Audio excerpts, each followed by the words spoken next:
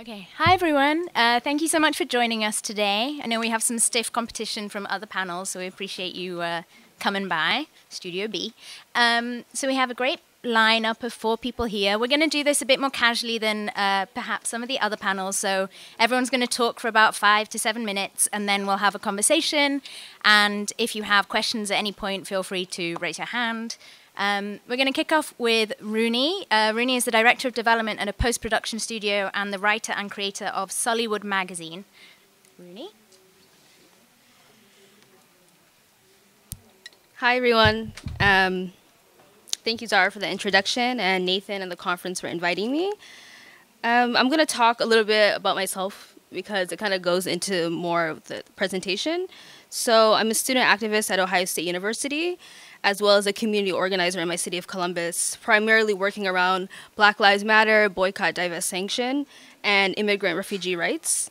So the basis of this presentation is around my personal reality with coming to terms of radicalizing online, yet feeling pushed away from activism from the same platform that connected me to the struggle due to seeing images of brutality against Black and brown bodies. So, do I move it?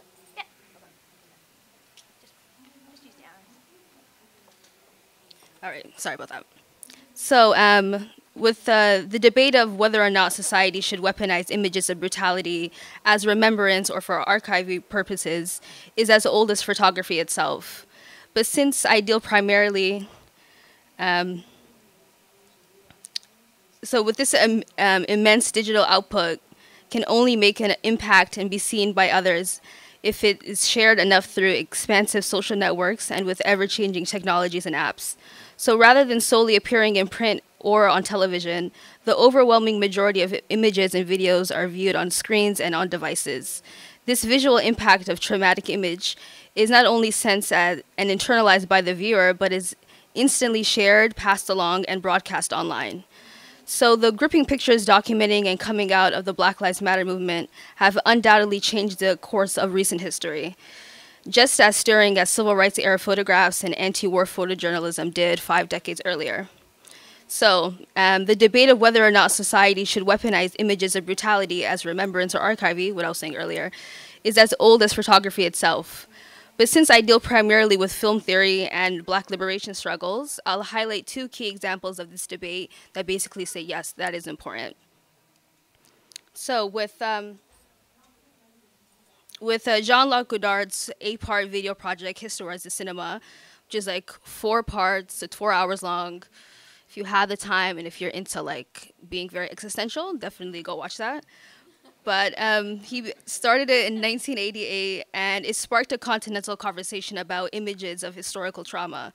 The Holocaust is the nucleus of this series of arguments by European cultural critics, filmmakers, and philosophers about the consumption of archival imagery and of suffering. So Histoire's works as neither a documentary nor a fiction, instead bleeding 2 formats into a cine essay where montages are the premium source of visualization and subsequently of critique. Godard's larger project is arguing that cinema should be more like a visual newsletter than sheer entertainment. He uses mashup editing of classical cinema with journalistic photography, sometimes superimposing images of the golden age of Hollywood with images of bodies in ovens or survivors of camps being liberated. So some argue that displaying these images in this way or at all risks demeaning them, while others, Godard chiefly among them, hopes that it might expose human horrors as a warning. So that irony can kind of be played in the Q&A section. So we are forging a world where evidence of tragedy must be photographed for people to simply acknowledge that there is suffering. What about witnessing death is so alluring to so many? So as I began to try and find the answer to that question, I also began to wonder if there's ever been a moment in recent American history where we actively critique the intake of photographic atrocities, specifically those against Black bodies.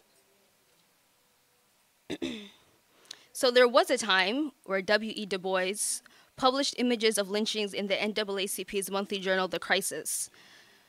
Whereas many anti-lynching activists in the early 20th century tried to conceal photographs, postcards, or other memorabilia of lynching, Du Bois decided to expose the barbarism of white supremacy through the very same visual medium that helped promote it. Adapting these images that were used to terrorize black people into a tool of protest has become a foundation of the Black Lives Matter movement. Like never before, imagery of abuse, like the cell phone footage of Alton Sterling, Eric Garner, Philando Castile, etc., their death is now becoming a beckoning call to revolt for the black diaspora. As many of us can recall, in the summer of 2016's Bloody Run, of recording of Black Death, perhaps the most infamous being Diamond Reynolds' live Facebook recording of the police stop and subsequent shooting of her longtime boyfriend, Philando Castile. Following the path paved by Du Bois, Diamond pressed record because she knew that it would be their only way to maintain a shred of authority over a narrative that would later be twisted against her boyfriend. The camera has become a tool of power, but with that democratization of art and technology, the power is now in the hands of the oppressed. But those who get to see these images can easily rewrite the narrative to fit a political agenda and dehumanize a whole people. So, with that being said, there are movements around the world that seek to bring justice to these images through new advents like emergency cinema or independent journalism. Chief among them being the anonymous DIY Syrian filmmaking collective Abnodara Films, composed of several self-taught shooters, mostly in and around Damascus, who want to shift this one-dimensional coverage of the media, by the media. Since its emergence during the initial phase of the uprising, Abnodara upload one video online each week, spotlighting individual Syrians, both for and against Assad, and how they're coping or not coping with the devastating humanitarian crisis. So they have a really incredible quote that I'll finish off with since it rounds up the open-ended nature of this ongoing debate. A balance of power must be constructed that allows Syrians to reestablish their own image, separate from the political and media powers that seek to represent them. And to achieve this, there must be a public debate about the inviolability of the body and the right to self-determination in this media age. In the meantime, it is the duty of the world to respect those images, that dignity, moving away from the principle of the end justifies the mean, which is promoted by the power hungry and the merchants of the temple. So as I look to this quote to help soothe my anxiety of reconciling with violent images online, I also hope to begin to work towards building that attitude with photographic autonomy here in the United States. So thank you.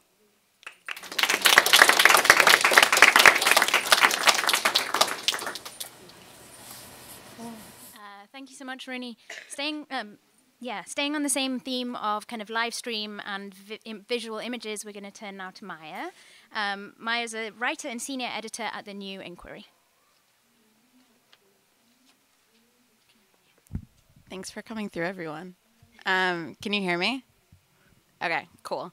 I'm going to be talking today about the popularization of real time, which is a filmic convention in which plot progression mimics linear time exactly in American portrayals of the War on Terror. And sort of since September 11th, there's been a proliferation of such portrayals.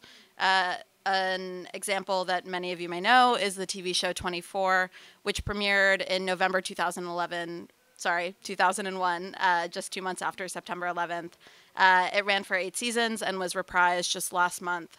And it opens every hour-long episode with a single refrain, which is that events occur in real time.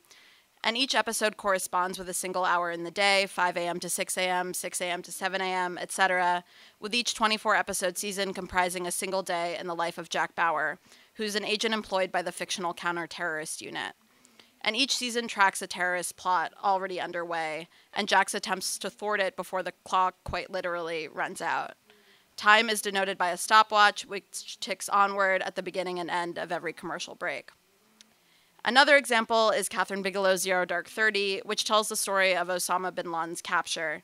And it has a ticking clock too, though it isn't introduced until the final 20 minutes of the hunt, when bin Laden is almost dead. In the final moments of the film, a group of U.S. Naval Special Agents fly to bin Laden's hideout in Pakistan. They land, shoot bin Laden twice in the forehead, and then depart the way they came. And the entire filmed assault takes 15 minutes, which corresponds exactly with bin Laden's real-life capture. And the example that I'll touch on the most throughout this presentation is United 93, which premiered in 2006. And as you may know, or could probably guess, it depicts the events on United Airlines Flight 93, which is one of the 4 flights that was hijacked on September 11th, 2001. This flight is the one on which passengers launched a counterattack. They improvised weapons, blunt knives for cutting breakfast omelets, and hot water meant for tea. And they forced their way into the cockpit where they gained control of the plane. And they managed to intercept it away from its target, either the White House or the Capitol, no one knows which. And it nosedived into a field in Pennsylvania, killing everyone on board. In this case, the movie begins in the hijacker's motel room and ends 110 minutes later, which is the exact amount of time it takes to fly from Boston to where the plane crashed in Pennsylvania. And United 93 is particularly interesting to me because it sort of tries to refute the popular claim that September 11th was a surprise. In his review of the movie, Brendan O'Neill, I don't know who that is, but he's a film reviewer. He writes that the big difference between this flight and the other 3, of course, is that the passengers sensed what was going to happen. They saw what most Americans couldn't, in other words, an impending attack, and then prompted its arrest. And sort of like in death, they've been recovered as heroes. And United 93, if you haven't seen it, is it is a very like heroic movie, and it's a tale of, I don't know, of like American perseverance or whatever, obviously. And if we take seriously the assumption that that foresight was unique, that the thing that differentiated this flight from the rest and these passengers from normal civilians, it follows then that anticipation, or the sensibility in which possible futures are felt as real in the present and condition action in the present, can be manipulated as a tool of national security. Most Americans, so it goes, didn't feel a sense of emergency, and that's why they suffered. In the executive summary of the 9/11 Commission report, this is rendered explicit, and officials lament this miscalculation. Quote, "We did not grasp the magnitude of a threat that had been gathering over time. This was a failure of policy, management, capability, and above all, a failure of imagination." Considering what was not predicted, they continue, quote, "suggests possible ways to institutionalize imagination, a project whose immediate aim is to instruct Americans, like the passengers on United 93, to foresee their own death." But the 9/11 Commission is charged with providing tools for national security, not masochism, and so it follows that this prescribed reimagining is meant to be recuperative. It makes the possibility of attack feel real, yes, but only to galvanize defense. The anticipatory mode being institutionalized, then, isn't one that predicts the perfect attack, but one that cements the possibility of perfect intelligence. Returning back to real time, which in many ways relies on and actively manipulates the anticipation of spectators, offers a perfect corrective. When applied to nationalist portrayals of attack, real time enacts a politics of presumption whose effective qualities are twofold. Viewers are encouraged, on one hand, to suspend disbelief, to indulge, if only momentarily, in the fantasy of an attack thwarted, a nation kept secure. And sort of the clearest example of this is in the TV show 24, where you know that there's an impending threat, but nevertheless, spectators are encouraged to hope that Jack, the counter-terrorist unit agent, manages to like save the American people, and he always does, obviously.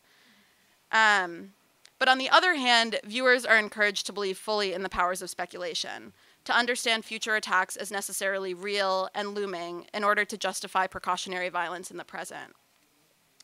And this like kind of encouragement that's done by real time is very much wrapped up in the literal project that I just referenced of institutionalizing the imagination.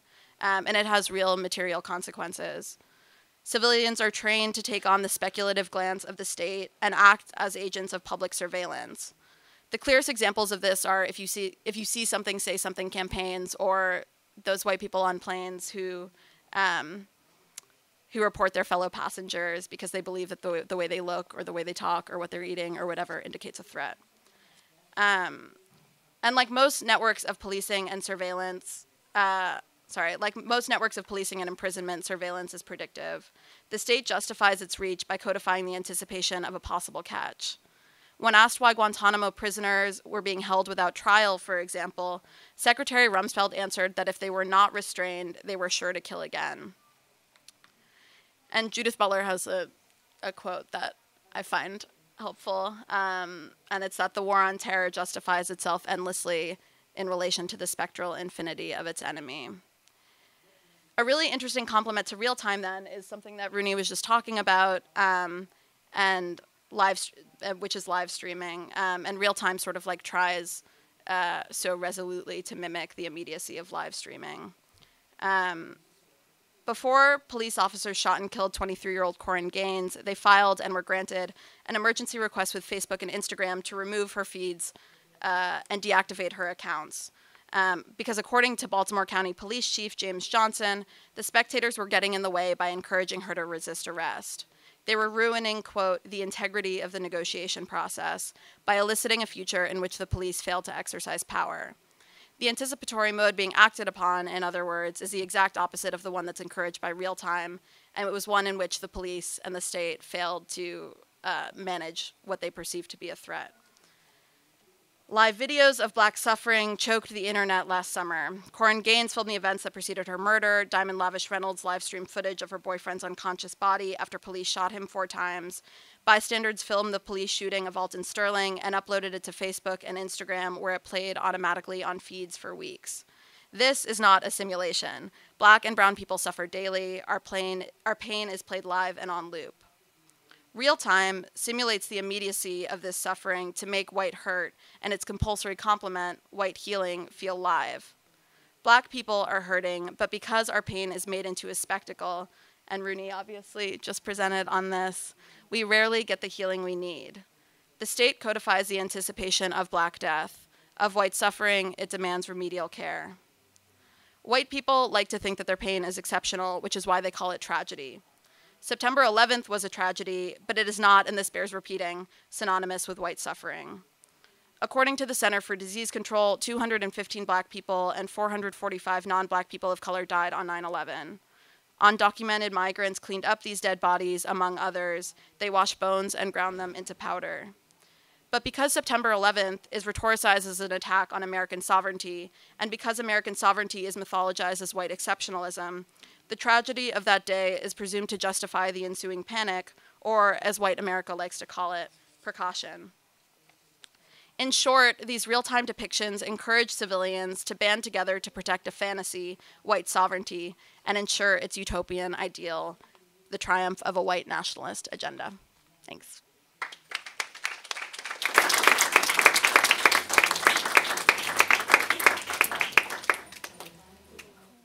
Thank you so much, Rooney. Going on to kind of more speculation about the future and how these technologies could be used to imagine what might be happening in the future. I actually wanted to jump to Manuel, if that's okay. Cool. Great. Manuel is a poet and artist from the Bronx. I'm going to read a poem first, because my presentation is kind of based on this title. Make sure you're talking to the microphone. It's too high for me right now. I'm going to try to lower it. Can y'all hear me? Yeah? Cool. Cool. So this poem is called Race is the Money of the Real. The title is kind of the title of my presentation as well. Ay, LMAO, like a coup in the distance, impending panic attack from a government form's length. The idea of being a citizen is depressing. The humor of Kafka or anything is the horrible fact of it being funny. My stomach turns on a dime. I puke out dead wings and bile. Real artists have hunger breath. It's been a slow give black people money month. Need to buy a replacement circular fluorescent light. Look at the gloating spider webs on the bong. My PayPal is garageresidency@gmail.com. Trying to find out whether I dated a literal Nazi. Also, one of those mail-order DNA tests sounds fun. Let me Google that for you. Tragic mulatto. I'm starting a new blog. It's about Wittgenstein's huge dick. I would kill myself, but like I'm too cool, also too lazy. I can see your body tighten like a noose around dark skin. You see my light skin and think we are the same. You ask me to stretch you out, but suicide is expensive. Gender is expensive. Race is the money of the real. When the loud runs out, I feel death's chill. Cool.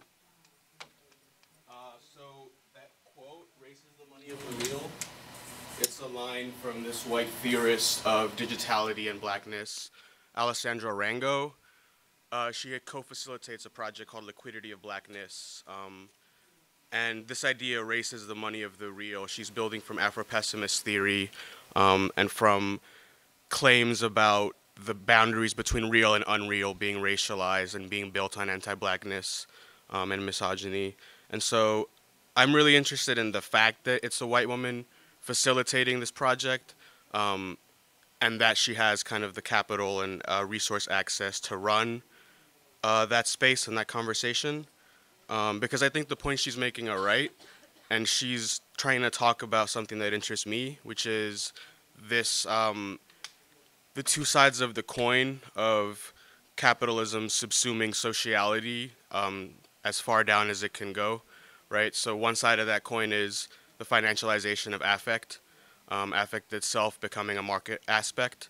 But then the other side of that coin is conversations about reparations, things like wages for housework, reparations for slavery and the Holocaust, and other historical and present-day tragedies.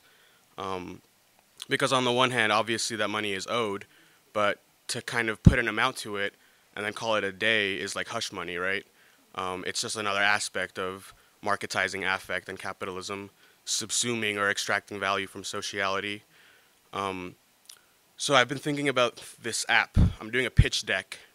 I'm not going to code. I don't know how to code, but I'm going to do a pitch deck for an app for a fake startup for an art show. And it's called Feels, but the S is a dollar sign. And the app monetizes affect every time that you feel aggressed against. Someone says something like, can I touch your hair or something or whatever. Money from their account transfers into yours. How is this facilitated? Obviously a huge machine of surveillance, and your phone is probably recording you all the time so that it can calibrate to your specific affect and the way that you talk and stuff and emote and picture recognition and stuff, right? So this benevolent, all watched over by machines of loving grace, as Richard Brautigan says, right? I'm imagining this surveillance system that paternalistically, like, watches over all your interactions, and, when you feel some type of way, it feels it too, and it gets the money into your account, right? And so thinking from that position of this fake app, I was trying to go a little deeper into the two sides of the same coin of marketization of affect, right? Or that tension between hush money and reparations, I guess you could say. Because, again, if you put a dollar value on it, on what is owed, you're not really taking the opportunity to the fullest extent. Because what matters, as Silvia Federici would say, or Leopoldina Fortunati, what matters isn't the dollar amount, but the position. When you're arguing from this position that something is worth a wage, you can kind of dismantle the violence of the wage and what the wage conceals. The wage conceals anti-blackness and closure of the womb and stuff. Just lost my train of thought. Awesome. Yeah, but so it's not about the dollar amount. It's about the concept of what does it mean to say this is worth a wage? What is the wage concealing? What builds capital value, or what builds the value of capital, right? So obviously we all want this app. I certainly want this app. I want to get paid when I feel aggressed against, but is that really a solution, right? And so when I'm making this pitch deck for this art show at Soil Gallery in Seattle, I'm kind of thinking about if this isn't a solution, what does it point to, right? What does it say about the financialization of affect and the role that surveillance plays in our interactions? I think that's it. Thank you.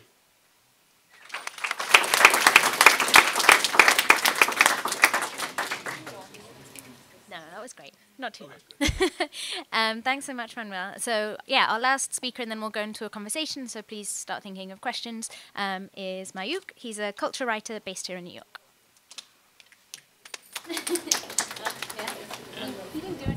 Hello. Okay. Can you guys hear me? I'm like 4 feet tall. I'm sorry.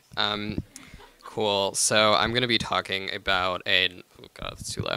An essay I wrote a few weeks ago for Real Life magazine.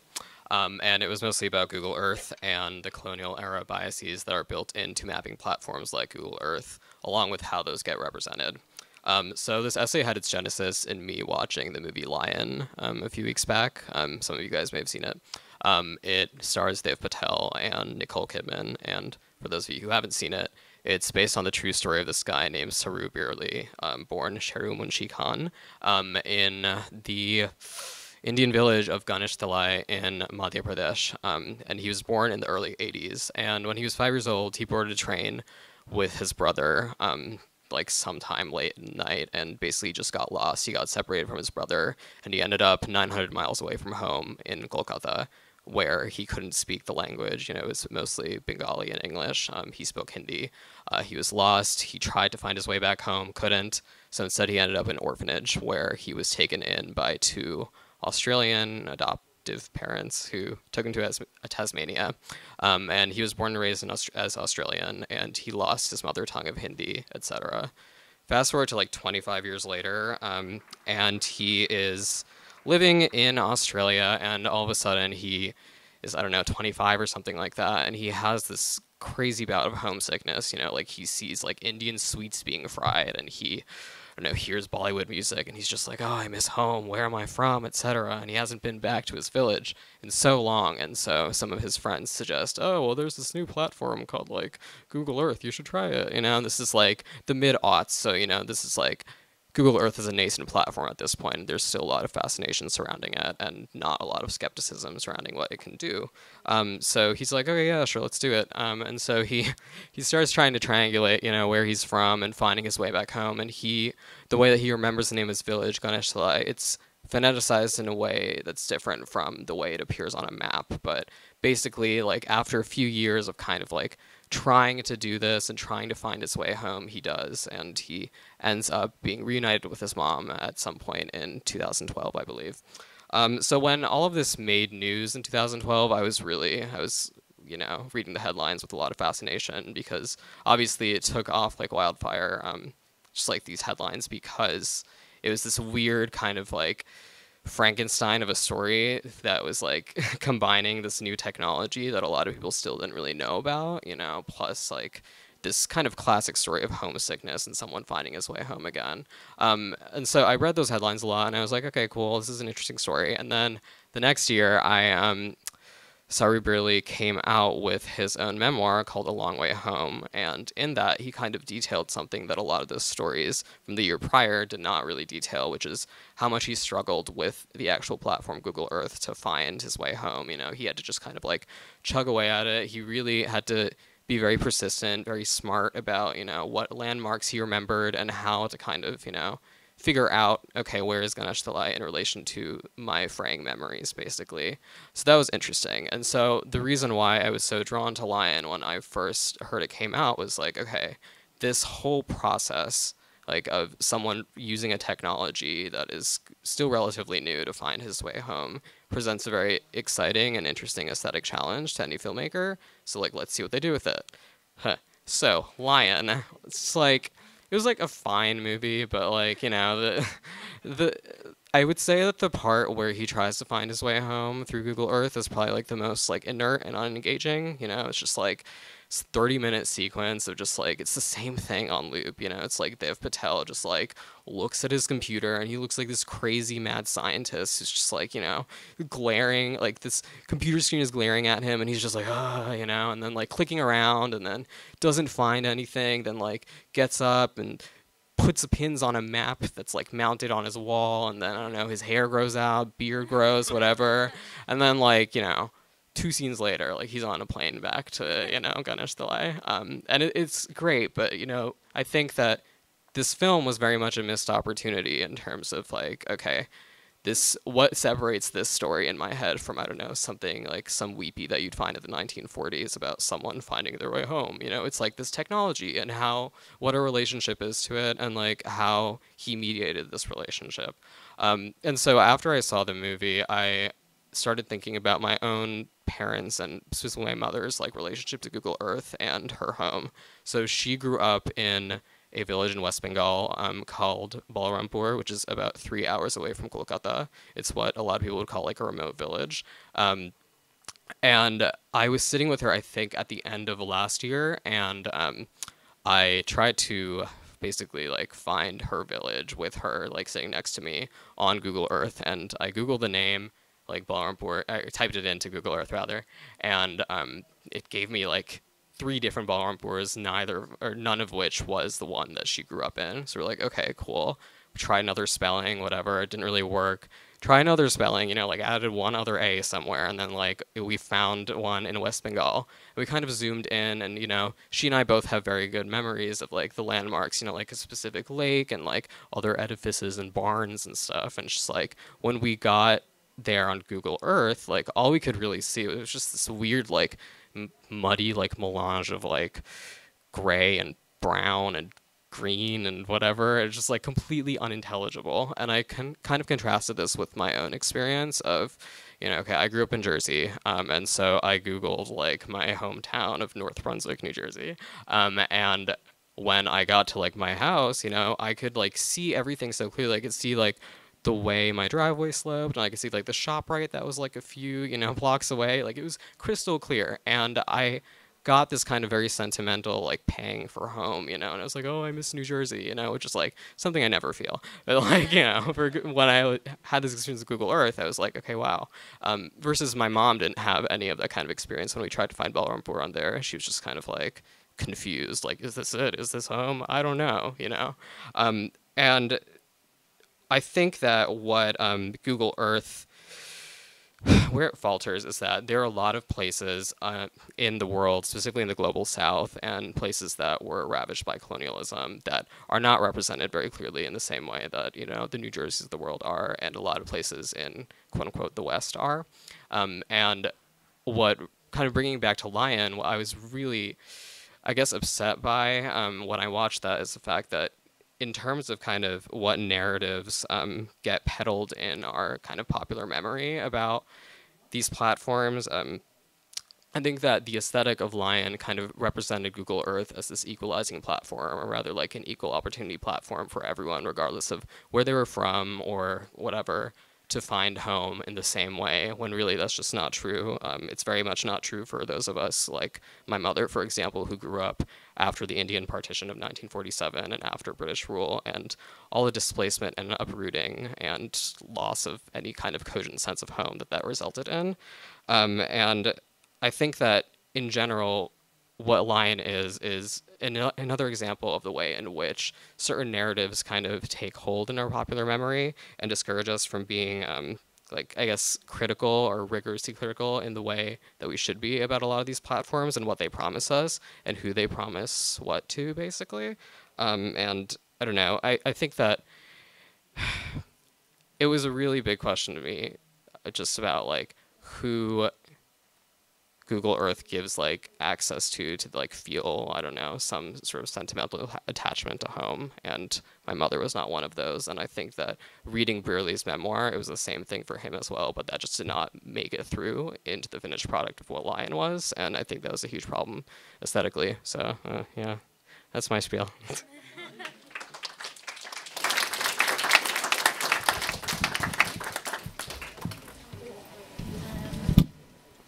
Thank you all so much. So we're going to move to a bit of a conversation now. I hope you're all feeling super chatty.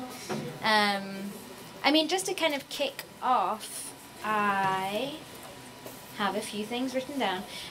Maya and Rini both kind of talked about live streaming and the kind of visual impact of real-time images and live stream images. And in something that I work in a lot, I support kind of human rights defenders to document violations against them as a way of kind of providing visual evidence. And you both talked about that kind of being a powerful way of providing an alternative narrative that might otherwise be kind of ignored. But at the same time, Rini, you talked about this a lot, about how those very images can also be triggering and traumatic. And I wondered if you could talk a little bit about how those two kind of sides to the coin reconcile a little bit in your work. Wow.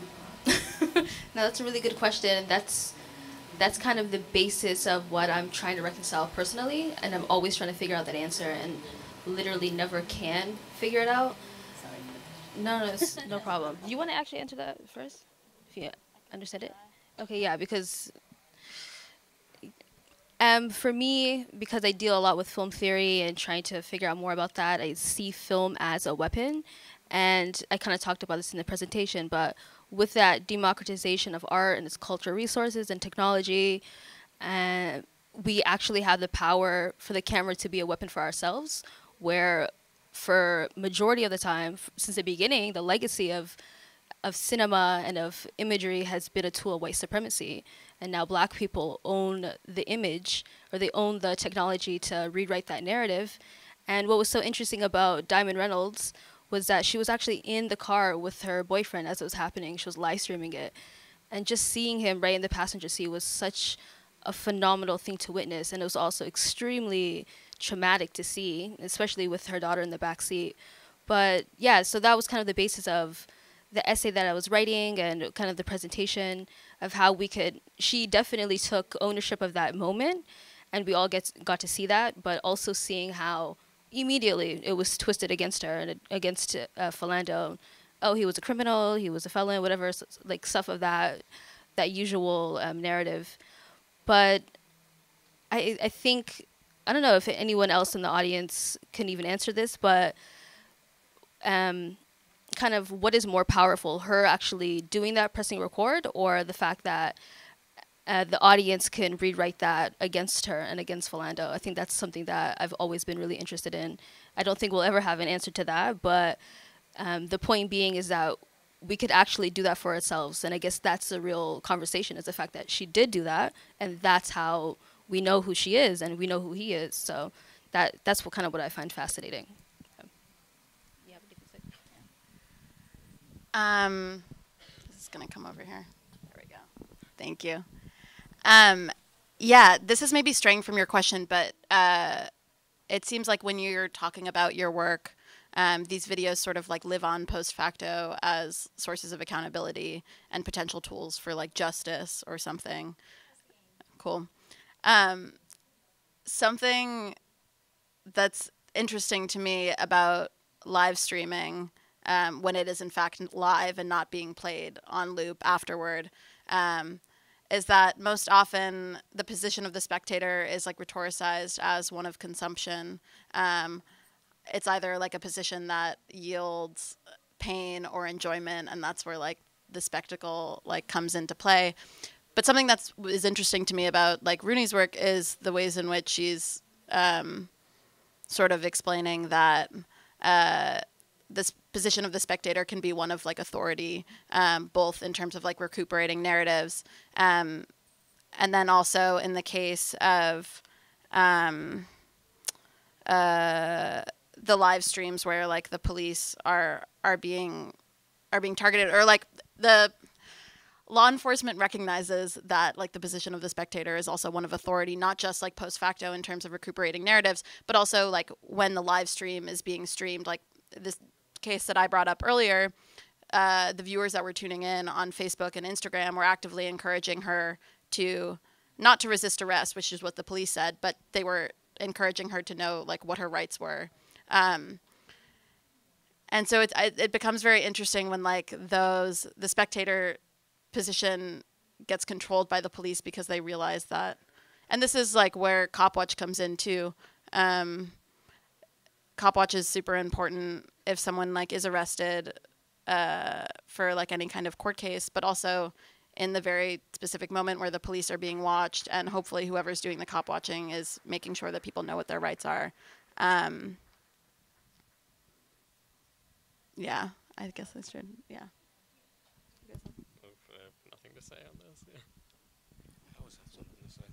I think that what Rooney was saying about autonomy is a good way to maybe frame a resolution of that tension, right? Because we need evidence. We need to document the trauma of history and the present, right? Violence needs, we need the evidence to recuperate something from the violence, right?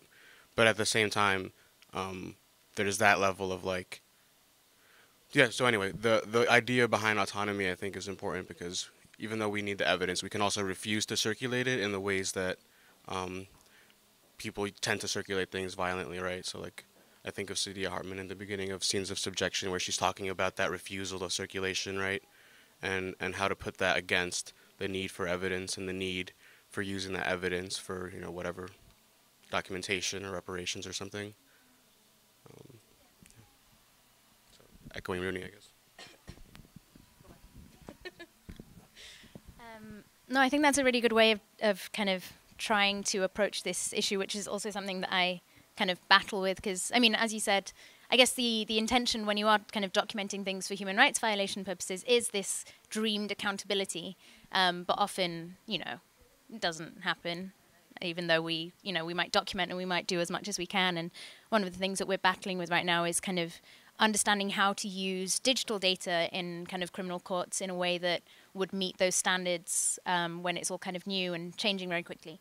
I wanted to return to something that you said, Rini, about people now, like black people can own that narrative, and the fact that Diamond Reynolds could record and press record and put that, post that to social media is incredibly powerful. But at the same time, and this is something that Mayuk and Manuel, you talk about as well, kind of the lots of the most popular digital platforms that we use nowadays are kind of the product of colonialism, imperialism, of all these.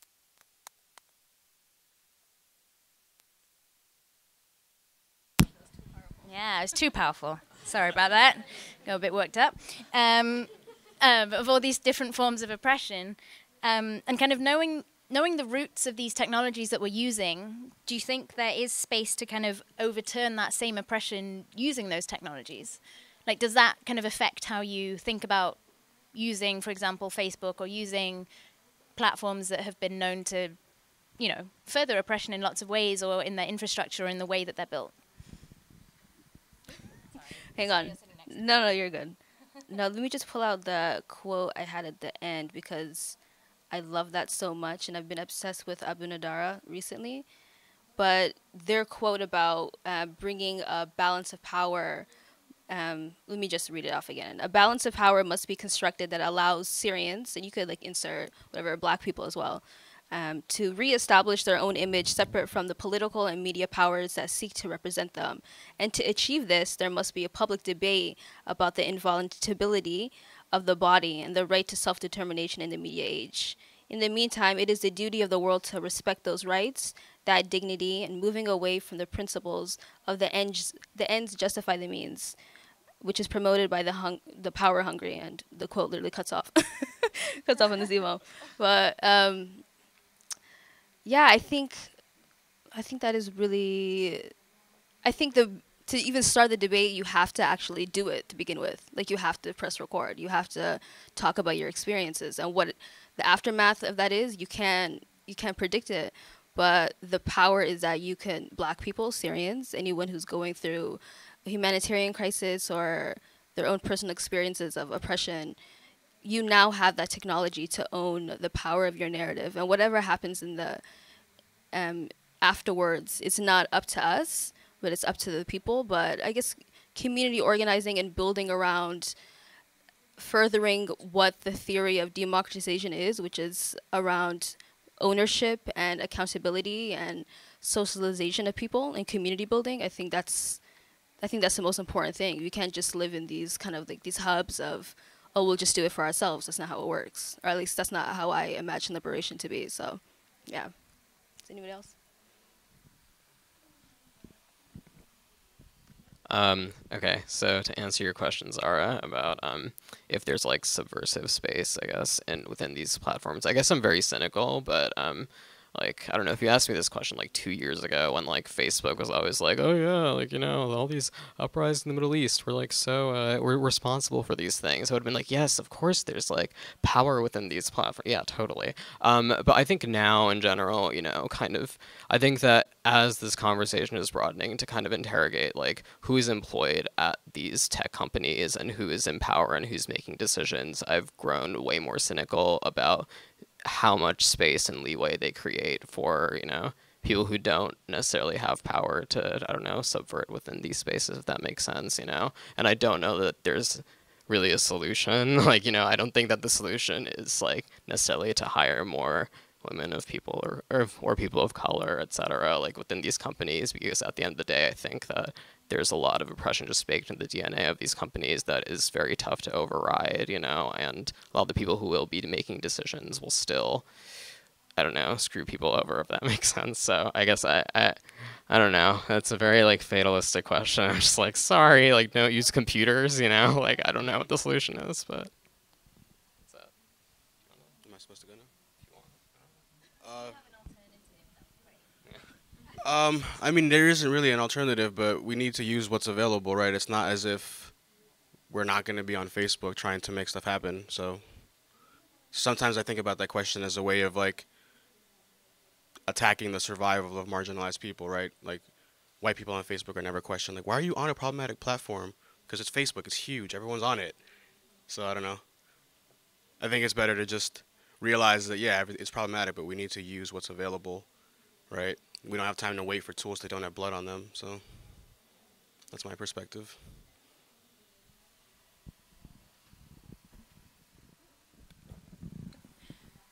No, I mean I totally hear you on needing to use what's out there and just needing to kind of get the job done. Like it's urgent.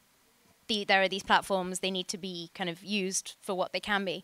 I guess my question was more around like, I mean, you mentioned, but I think someone mentioned how Facebook or the police can kind of file a request to Facebook and then take down this video, and they ultimately, you know, we might be publishing this really powerful message, and you know, I've worked with kind of activist groups and organizers who use Facebook and all these kind of corporate platforms for their organizing, and they are penalized when Facebook or any of these platforms do something to take it down. I mean, I've worked with a couple of groups who decided not to have their own website because it was just easier to have a Facebook page, and that's totally legit. Like it is a lot easier to set up a Facebook page than it is to maintain a website. But ultimately, they stopped getting as much visibility. They stopped getting as many members at the same rate because they assumed that their page wasn't showing up as much in the myriad of algorithms used to control Facebook's newsfeed. So they ended up using some of their very, very limited budget to pay for ads, which was wild to me because they have such a tiny budget and they're doing such important work, and they ended up paying some of their money to literally the richest company in the entire world. And that felt really strange for me as someone who was kind of trying to help them move in a strategic way and help support their work with technology and data. So I guess, yeah, that's more where my question was coming from, or whether it's something that you think about or worry about. I have just a small thing to say about that because I use Squarespace and it's like $16 a month. But that's something like literally, honestly, because Tumblr and Facebook, I mean, these places are surveilled. I mean, everything on the internet is, but at least owning a space in cyberspace is an important thing to do. And even crowdfunding for that to not be the case, because I've done very idiotic things early on, like organizing on Facebook and on campus, because I was a baby, guys. I didn't know, all right? But yeah, but that's where everyone is.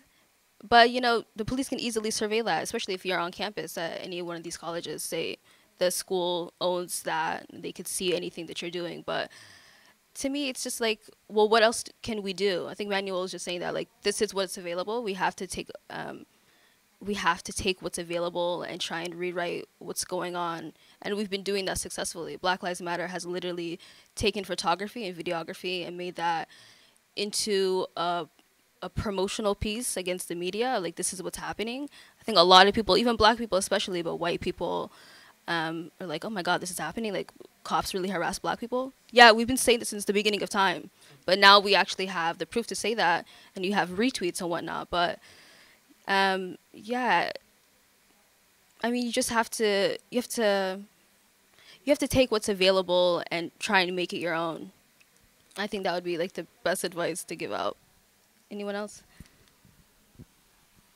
Yeah, I would just say I totally agree. And I think that oftentimes these arguments are sort of like willed away by people saying like, oh, well, controlling the framing of something or like seizing control over an image. Like, I don't know, it's willed away by arguments that are like, that's nice, but it doesn't like have any like tangible reality. And obviously, I think that that's false, and I think it's like rendered very, very clear in the ways that police try to seize control over these images that circulate online. Even things like live streams, when they are themselves potentially doing an act that could be seen as like criminal, they're very, very quick to take live streams offline. But I was reading. There was a guy last summer who was stabbed, and his assailant was another black man, and he was live streaming it on Facebook, and the police let it run. They used it to try to find the assailant, and they did find him in the live stream, even though like the investigation was ongoing, which was their justification for taking off the thing that I mentioned earlier. The investigation was still ongoing, and they let it remain online because it was like tactical and helpful for them. Yeah.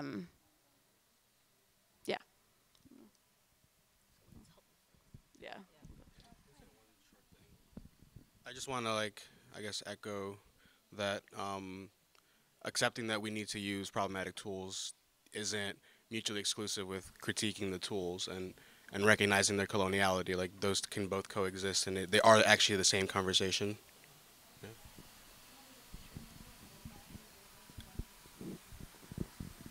Yeah, I couldn't agree more, and I think, yeah, I think there it's interesting to me how that kind of sometimes gets ignored, but can often be brought together and not seen as a. It's important that it's not seen as a binary or as a like this either or in these conversations.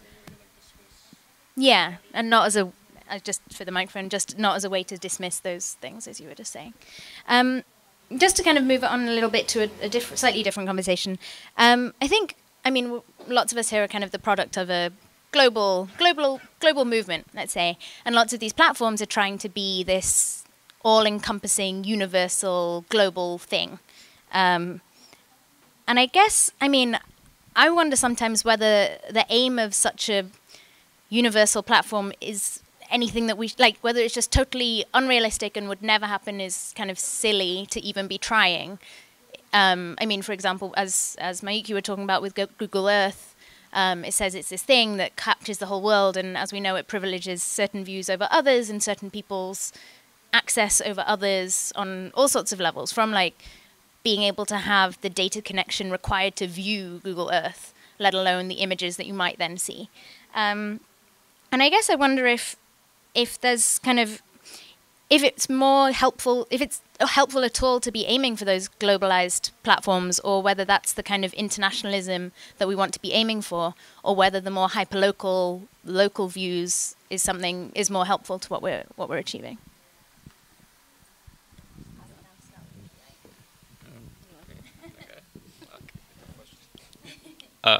Let's see. Yeah, I mean, I think I hadn't thought of kind of like the hyperlocal as an alternative to this like global idea. Obviously, like the whole idea of kind of, you know, global unity or whatever is like a little too smarmy for me to like truly believe in as something to aspire towards.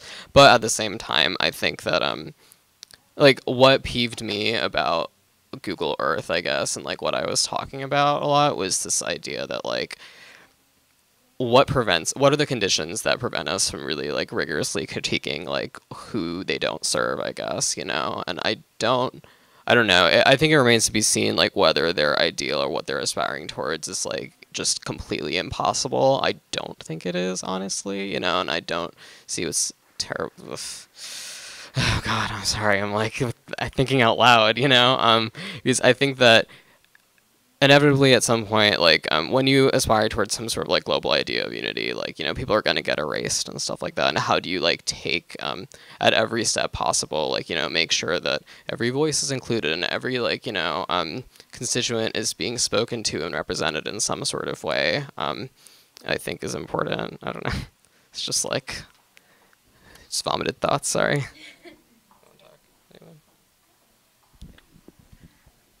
Yeah, I don't know who came up with the like word universal, but I really would love for it to be out of existence soon. Maybe. I don't think it'll happen.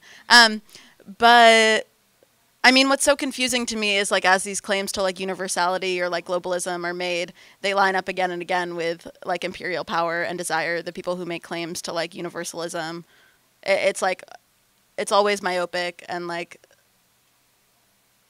and self-centered, and so I don't know. I don't find it particularly helpful to imagine what a sort of like universal, totally democratized like form of technology would like mean or do. Just because it's impossible for me to like remove that from imperial desires or something. Yeah, I don't know. I guess that's like cynical, but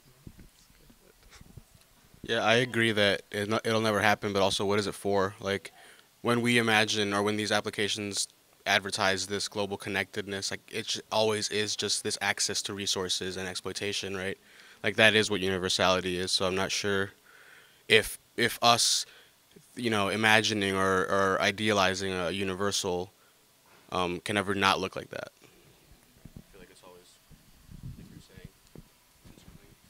yeah, I mean, yeah, I totally agree. I mean, it seems like the principles of like globalism and universalism are sort of assumed to be baseline good because they rely on like networks of sharing or something like that. But there's so many people I don't want to share with, or like I don't want their goods. So I don't understand why that is like taken to be baseline good or appealing or necessary for the future. Just like something that I always say, I feel like I say this every day, but like the need for nuance is so vital in all of these conversations. We can't just look at, I mean, like with technology and with the internet especially, we kind of see the world as like a global community, which is cute, but it's not the reality. You know, your next door neighbor has a completely different life and viewpoint as you do, and you have to take that into consideration with, especially with activism online and in IRL as well. So yeah. Yeah, totally. And I think after reading Mike's article or the essay on Lion and Google Earth, it made me think a lot about kind of alternatives to Google Earth. And the best one that I could think of is kind of community mapping projects of people who otherwise wouldn't get their areas being online or being mapped, being able to map them not in a way that makes sense to Google or that makes sense to some other platform, but in a way that makes sense to what they need, and mapping out things that are important to them. And that's kind of what triggered my kind of, is that kind of more hyperlocal use of technology more helpful? I think in my mind it is, because it's so much more tangible and it's easier to understand what the needs are, as opposed to just like framing, as you said, like that universal does line up so clearly, obviously, with the people who are designing it and imperialistic desires that it's just, yeah. How does it make money? What, community mapping projects? Yeah, that map app. Oh, I mean, so it's not a specific app. It's often just like, An idea. no. I mean, it happens. I mean, sometimes it's just like groups who live in rural areas who need to just get together and literally just map out what they are seeing and their realities, and it gets put online via, for example, OpenStreetMap, which is it, again, doesn't make money. It's just a thing that's very useful and used by lots of people online. Did you have something? Something that I'm sort of like wary of, I feel like in a lot of these conversations, there's a baseline assumption that hyperlocal community making is like diametrically opposed to the desires of those who are like have power over like global or like universal projects or whatever. But something that's so scary to me is that like law enforcement and people who control things like Facebook and Google Earth are obviously extremely aware that the language of like hyperlocality and community is really, really appealing for a lot of people, and so it's often co-opted. And this is like different from, I mean, this is maybe a little bit of a tangent, but the like police and FBI, for example, when a lot of people, or not a lot of people actually, left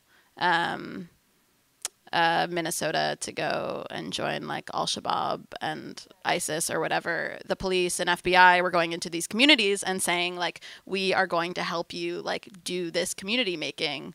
And like they established projects with like kids in the community. And so like they use the logic of like hyperlocality and like community investment and totally co-opted for projects that are obviously like in direct opposition to the sorts of things that you were talking about.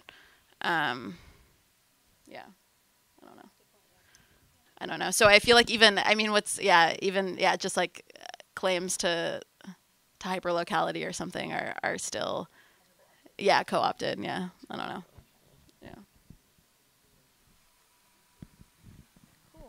Yeah. We have about 15 minutes left. Are there any audience questions while we're here? Oh, yeah. So I work with the Internet Society, and one of the things that we do actually preach to some extent is universal acceptance when it comes to Internet standards, so that if you're in one place, you can talk to someone in another place.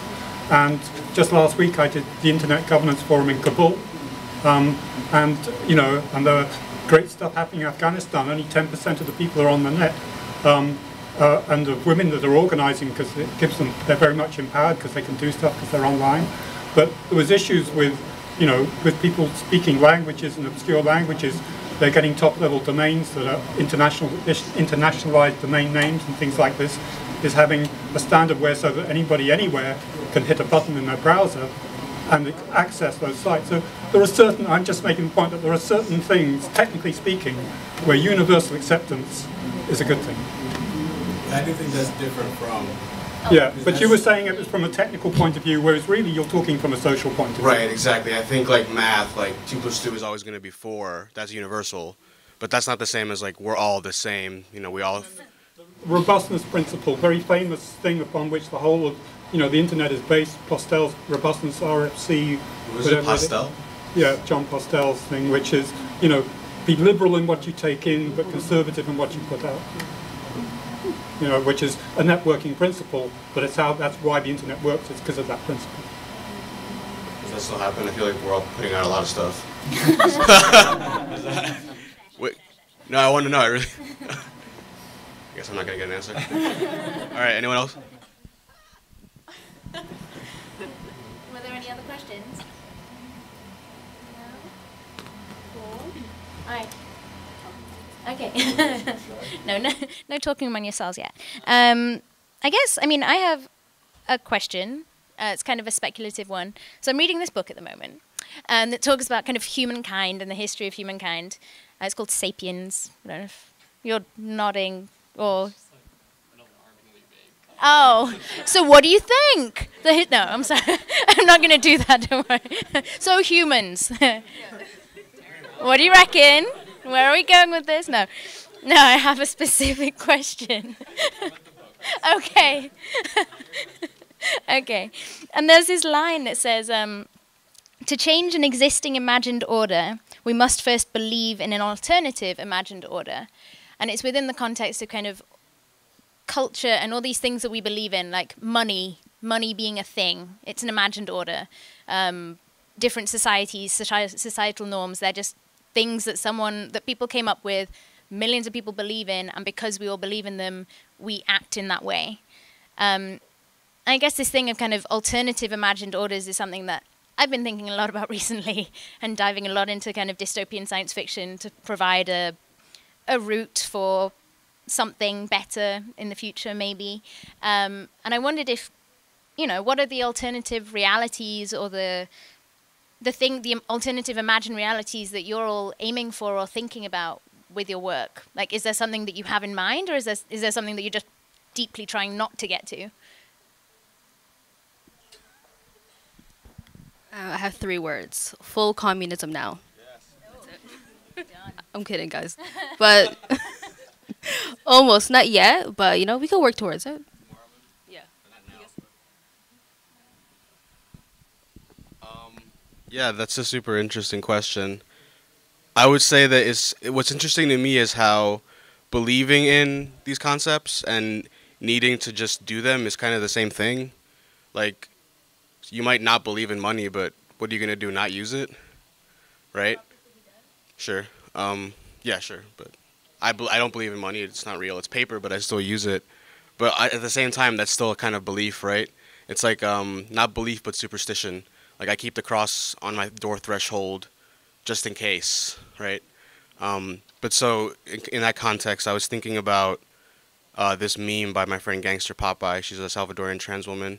And the meme is just, what is it, like, not caution. Attention, the U.S. is now transitioning to a sick sword-based economy. So that's my alternative. I'm sorry.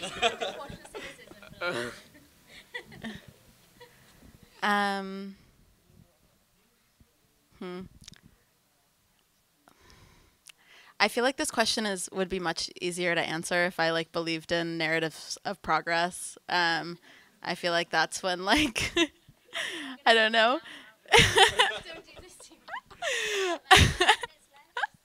No, I mean that's when it's like most easy to imagine like the utopia or whatever.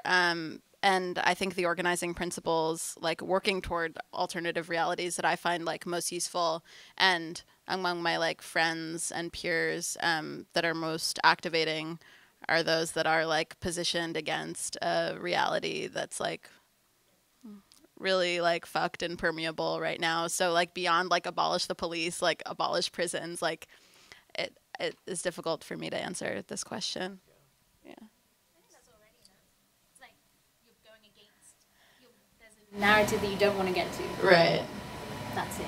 Yeah. Yeah. Yes. You You don't have to. I mean, I was gonna say stuff similar to Maya, but I mean, I'm still wrestling with this question or wrangling with it, whatever, about what alternative worlds I'm imagining in my work, you know. But seriously, because like I don't know, like I'm still attached to this. No, oh my God, I'm being serious. Like I'm really drawn to that question, especially when I don't know. As I was talking about my Google Earth essay, I was also thinking about this other essay that I wrote for real life on on Grindr, and specifically the incidence of Grindr spam bots, and how it was just like.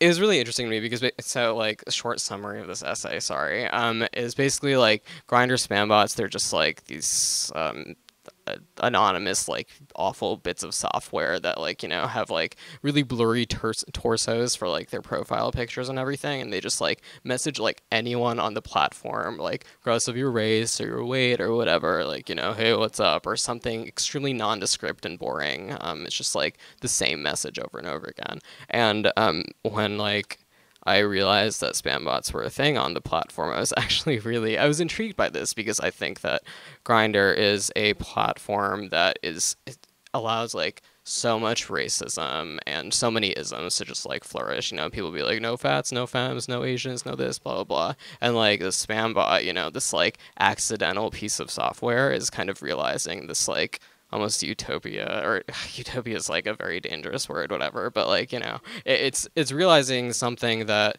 this software and this tech company hasn't been able to figure out.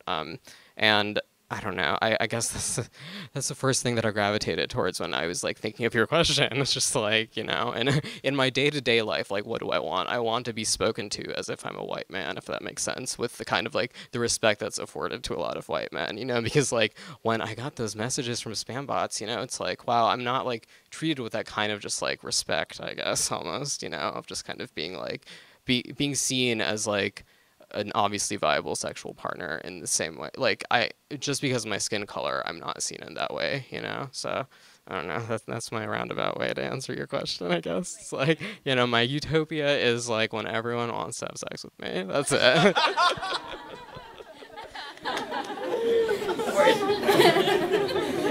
Man, I feel like that would be a great mic drop to the end of the session, but we have like 3 minutes left. Only I timed this better. Do we have any follow-up questions? I mean, I feel like I'm glad this is captured on video forever. Are there any other follow-up questions? I mean, I'm kind of realizing that we didn't talk so much about the description of this panel, for which I apologize deeply. I mean, one of the, we didn't include that in the description. And one of the things that was mentioned in the description that we didn't talk about so much was kind of how dissemination and sharing of content is almost as important, or as important as the content of that content. It's the content of that thing itself. And I wondered if any of you had some thoughts on that, whether that's, that was a statement that we were given with the panel description. So I wondered if any of you had thoughts on that. And I think a couple of you talked earlier about like how stuff gets shared and disseminated being a powerful way to get narratives out to people who otherwise wouldn't. And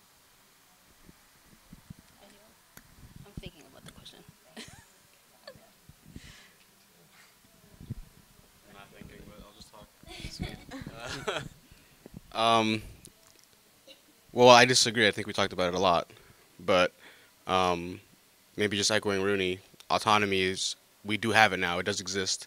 We have access to these tools. Of course, they're covered in blood, but we need to use them. Dissemination is that's how we construct reality, right? Circulation is authenticity or something, and I think autonomy is a way it needs to question that. It needs to push back against dissemination and circulation being the real, right?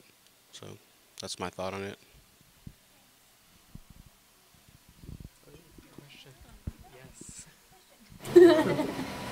Yeah, I'm curious. Oh, should I come up? I don't know. No, I can project. yeah, you can. Yeah, this will catch. I'm curious to like bounce off that question and also Manny's answer. Is that like,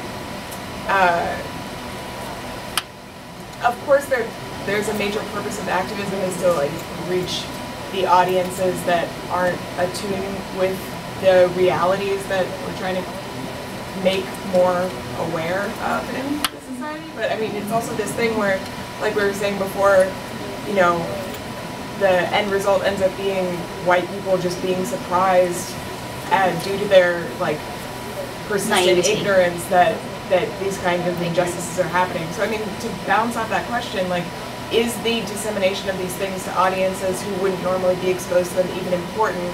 Or is it more important that within these communities, infrastructures are being built using the tools of these digital realities to create systems that are allowed to live even temporarily more autonomously away from injustices? And I'm curious about thoughts on that. Yeah, that's a great, really important question. And I think I agree with you that I am not at all interested in white people watching photos of like fucked up shit happening to people of color so that they can like be more aware of what the world is like. I have no interest in like teaching those people. I don't know if how other people feel, but I'm just like, fuck them. But I do think that these videos and things can circulate, and this is what I was like trying to get to, I think, like in the presentation, which is that like oftentimes these videos are not just like, it's not just that they were made and that they're like circulating post facto as like objects of the past. Oftentimes they do influence court proceedings and like people's livelihoods, and there is a real interaction that happens between spectators and like agents of the state, and people who are determining the fates of vulnerable individuals and communities. And I think figuring out how to harness that is sort of what I am most confused by and interested in. And there probably, you guys can speak to this more. But there's something very, very cool to me about like being able to watch a live stream video and helping encourage the person to like resist arrest and stay safe and stay vigilant. That's a really, really interesting position that we're only seeing sort of like coming online now. It's a technology that's been like available for a long time. People have been doing that in person. But the fact that it's available on a wider scale and that communities can form around resistance and around like a kind of live resistance is really, really exciting. And I can see that being a way more important tool than like teaching people who, I don't know, who don't know better.